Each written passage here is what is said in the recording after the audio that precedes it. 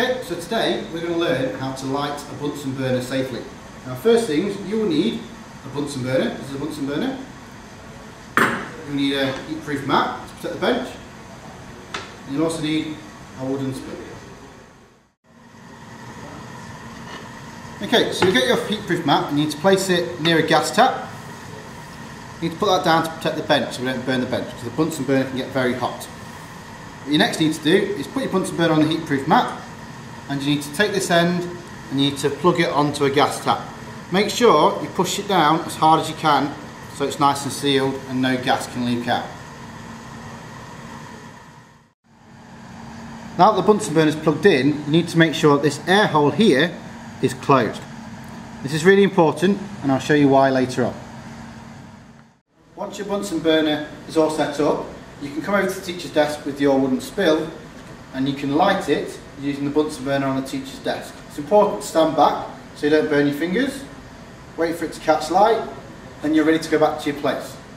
It's very important at this stage that you put your hand around the flame in front of you, like so, in case you bump into anybody. If you bump into anybody, your hand will protect the flame and you won't set them on fire. Once back to your place, your partner will need to turn on the gas tap for you before you can light it. Now this needs to be done very quickly. It's quite a little complicated method of doing it. What your partner needs to do is you must lift up the yellow tap and then twist. And you should hear the sound of gas coming from your Bunsen burner and smell it. So, your partner turns the gas tap on and straight away you need to hold your lit spill over the Bunsen burner, like so. And it should light. It's very important you do it arm's length away so that you don't get any of the flashback in your face. Once you've finished, you mustn't blow your spill. Just simply drop it on your heat-proof mat and it will go out.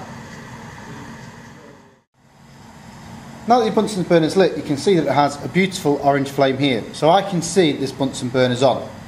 Now, going back to why the air hole's closed, this is the reason. The heating flame that you use on a Bunsen burner is blue. It's very hot. So to heat anything, you must open the air hole. However, if you're finished and you're moving away from your Bunsen burner, you need to make sure you turn the air hole closed so that I can see it. So now I can see the Bunsen burner, I'm not going to accidentally burn myself on it. But obviously like this, on the blue flame, I can't really see it and there might be a risk of burning myself. So always make sure when you're not using your Bunsen burner, the air hole is closed. Once you've finished using your Bunsen burner, you've obviously closed the air hole to make sure it's on the yellow safety flame. It's then time to turn it off. And all you simply need to do is twist the gas tap in the opposite direction. And the Bunsen will go out by itself. Leave your equipment to cool, and then you'll be ready to disconnect from the gas tap and put your equipment away.